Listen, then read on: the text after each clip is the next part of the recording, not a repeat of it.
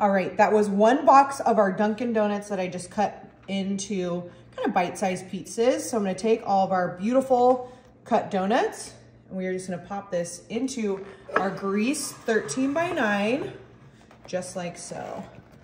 And I used the variety pack of donuts for this delicious and easy breakfast. Ooh, look at all those donuts.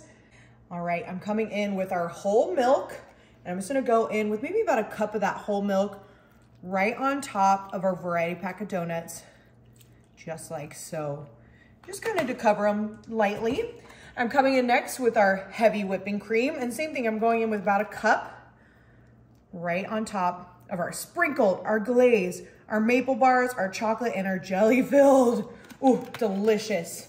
And then I have 3 eggs. I'm just gonna scramble those up, just ever so gently. We're gonna go right over top of our donut and milk mix. Perfect.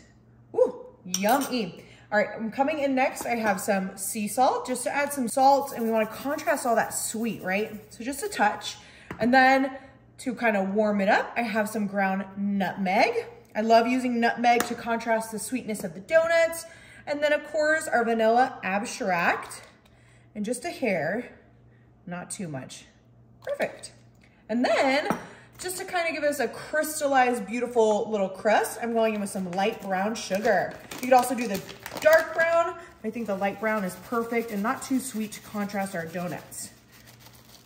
We've got a 1/4 cup of that brown sugar all over top. Perfect. All right, now we're gonna give this a big healthy stir, just like so. This is gonna be a great kind of brunch recipe, and just kind of making sure we got all those donuts kind of into bite-sized pizzas, and we're gonna let all of our liquid kind of absorb into our donuts. This is gonna be my play on kind of a traditional dessert, but I'm also gonna kind of make it a brunch recipe. My friends and family love, love, love this. And you can feel free to do a variety of donuts. You could just do the chocolate, you could just do original, you could do Krispy Kreme if that's your preference. We're Dunkin people at this time. Yeah, but we are Dunkin family, so I went with the Dunkin variety pack. All right, I'm just making sure that all of those are kind of evenly patted down in my grease 13 by 9. All right, we're gonna let this sit for about 10 minutes, and then we are going to pop it into our oven for about 20 minutes at 350.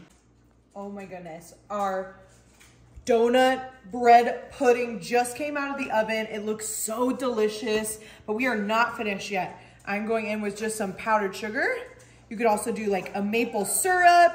You could do chocolate syrup. Ooh, delicious. Making sure it rains all over our amazing donut brown pudding. All right, perfect. I'm ready to serve this up. I have my plate ready. I want a corner piece. I'm a corner piece girly. We did grease our 13 by 9, so this should come right out. I wanna see if I can get a couple of those donuts. Ooh.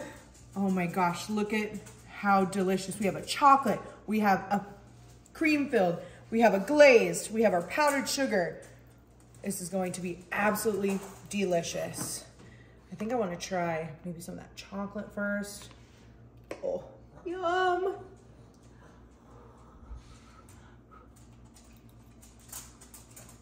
Oh my goodness.